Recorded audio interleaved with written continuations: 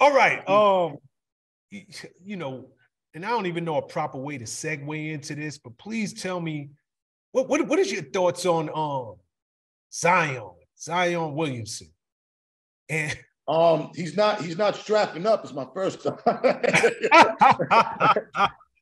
He's not strapping up, and he must don't know about Plan B. You know what I'm saying?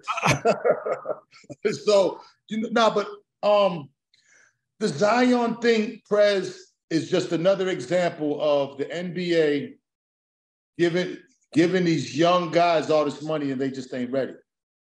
They just ain't ready. Physically and basketball-wise, they're ready.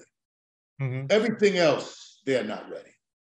And it's going to be a detriment. It's going to get worse. The Ja Morant situation, Zion. I mean, if there's nobody in these guys' corners that are telling them just the basics of life, not basketball, but life. If there's nobody showing them the way, if there's nobody instilling values, then you're going to see more Zion and Ja Morant. You're going to see more of it. And my fear, it's going to be something that's really going to hurt somebody. It's really going to come out to a situation that's going to be a really hurtful situation. The Zion situation is unfortunate. It's unfortunate, man, because, these girls out here, look, come on, it's no secret. You know what I'm saying? They out for a bag. And, they're going to try to embarrass you and disrespect you any way they can. And, he has to realize that, you know what I'm saying? Make these motherfuckers sign NDAs and, you know what I'm saying? Or something, because it's unfortunate what these women are trying to do to him. But he's a baby. You can see inside, he's a man, but inside that head, you got a child in there. And that's, to me, the NBA needs to be more, they need to be more cognizant of that.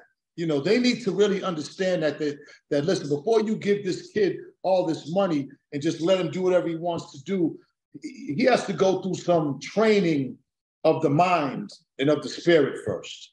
And I just think the NBA don't give a fuck. I just think they just want to give the money, come entertain our crowds, and so we can get more money, and that's all they care about.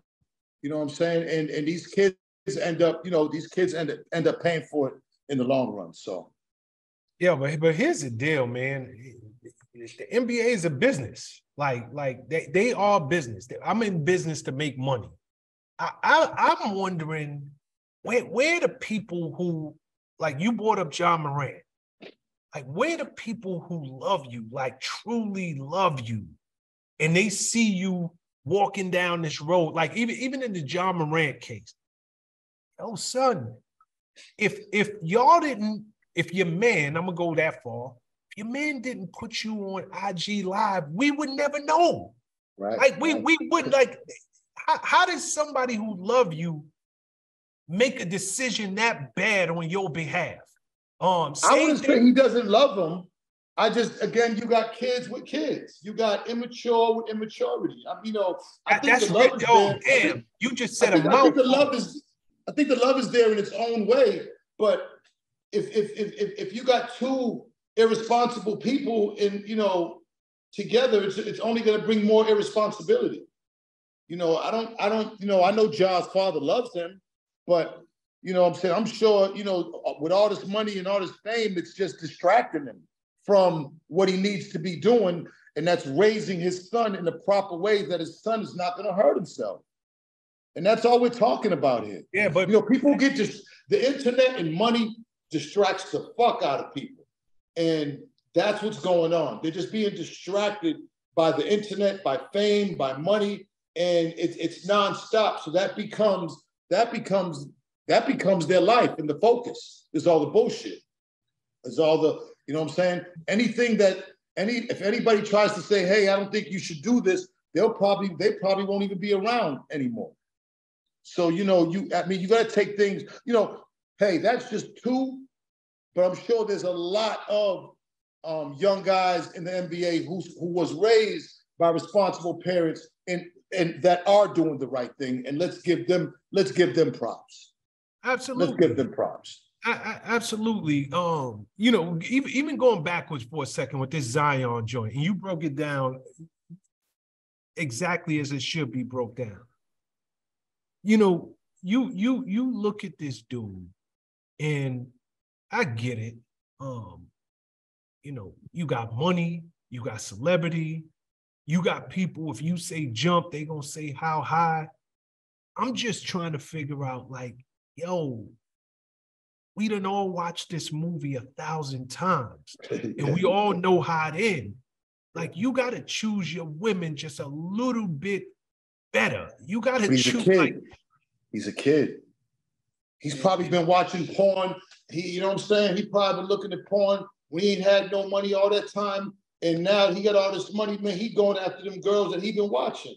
Yeah. You know what I'm saying? And nobody's there to tell him, homie.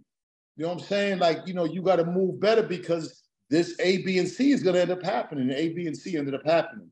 He's having a child. It's funny because the girl he's having a child by, she was a regular on Queen's Flips live. And the girl Rose, and this was just a girl, cool girl, you know what I'm saying? Like, you know, because I be on Flips Live, and she ended up moving to Atlanta to be a stripper. You know what I'm saying? She moved to Atlanta to be a stripper, and here comes Zion. You see, you got to understand that Zion is every stripper's dream to come through.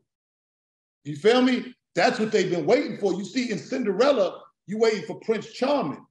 In the strip club, Alizé or Diamond is waiting for Zion. There you go. You know what I'm saying? So hopefully, these young kids can watch what Zion's doing and see the bullshit he's going through and say, you know what? I don't want to go through that. What's up, guys? Thanks for sticking with me to the end of the video. Truly appreciate you. If you like anything you heard here today, go ahead and hit that subscribe button.